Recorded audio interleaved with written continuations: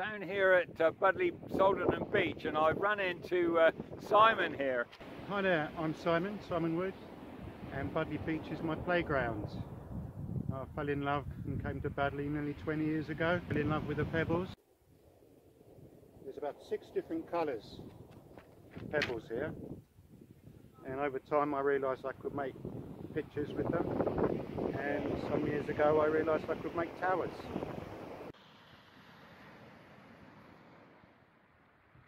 Not too windy.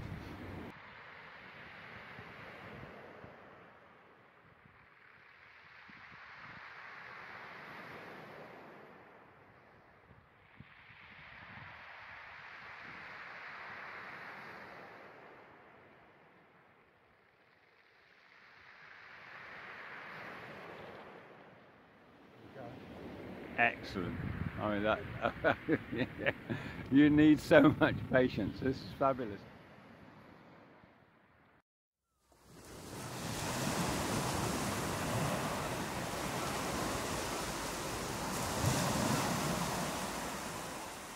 The story of the ammonite fossil comes from my book, Folk Tales of Rock and Stone.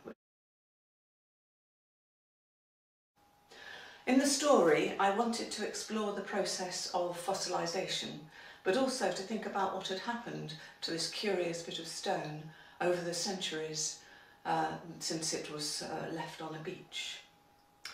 I also wanted to look at some of the legends, or a legend, that had been told about stones and fossils, trying to explain them in days when people didn't understand evolution.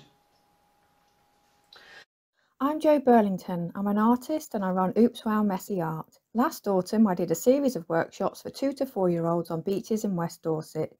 These pictures are from a session on Charmouth Beach where we used the pebbles. We arranged them into lines according to colour, so we had an orange line, a white line, a black, purple and a stripy line.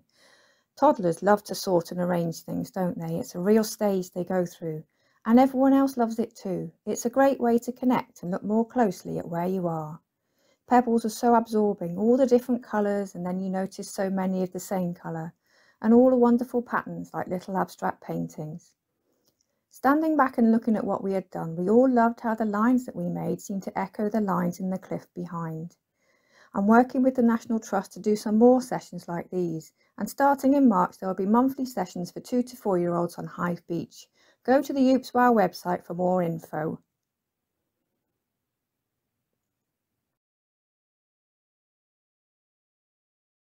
Welcome to my studio in Seaton, and here are some of the pebbles that inspire my work.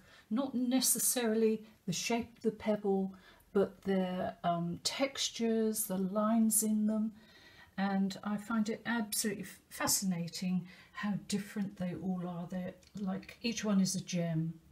And if I scan over here, you can see my pin board with some of the work. And I'll show some stills of these in a minute.